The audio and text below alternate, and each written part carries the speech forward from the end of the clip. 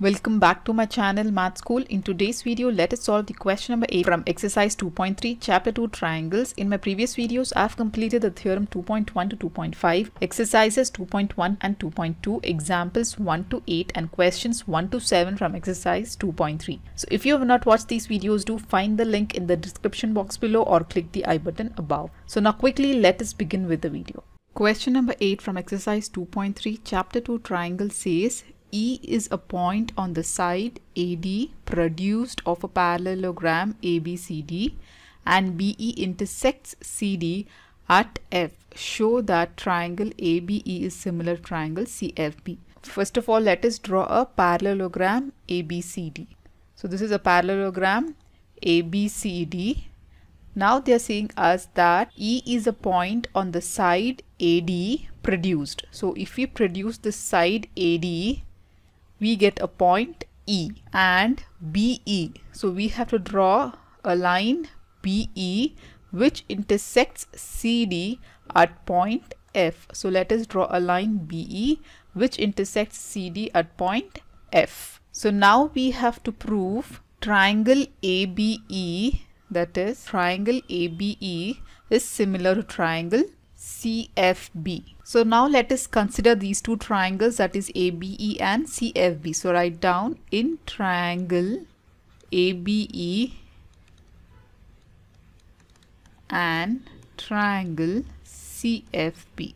If you have studied in your previous classes about a parallelogram, suppose we have a parallelogram ABCD, then we have studied that the opposite angles in a parallelogram are equal. So here angle A will be equal to angle C and angle D will be equal to angle B. These are the properties of a parallelogram, which says angle A is equal to angle C and angle D is equal to angle B. So same thing if you apply here in our figure, we see a parallelogram ABCD and the angles here, so angle A will be equal to angle C.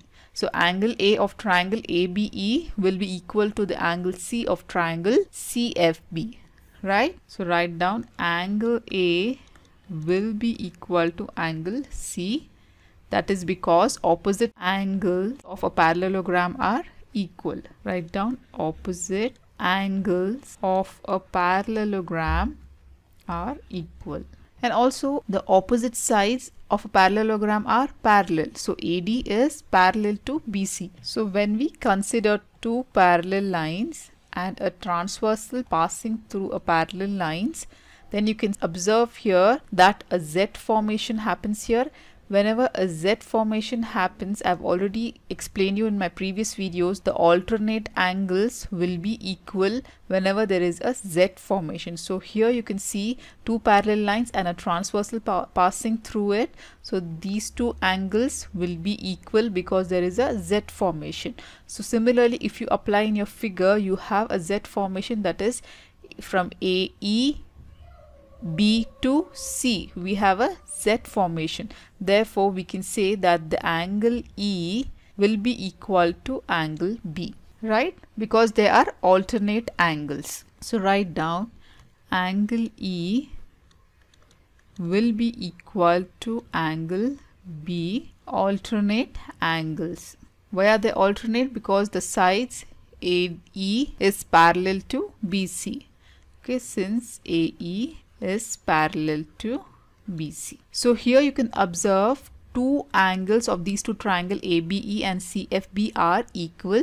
Therefore, we can apply the angle property, where if two angles of two triangles are equal, then we can say that by angle similarity criteria, we can say that the triangle ABE is similar to triangle CFB.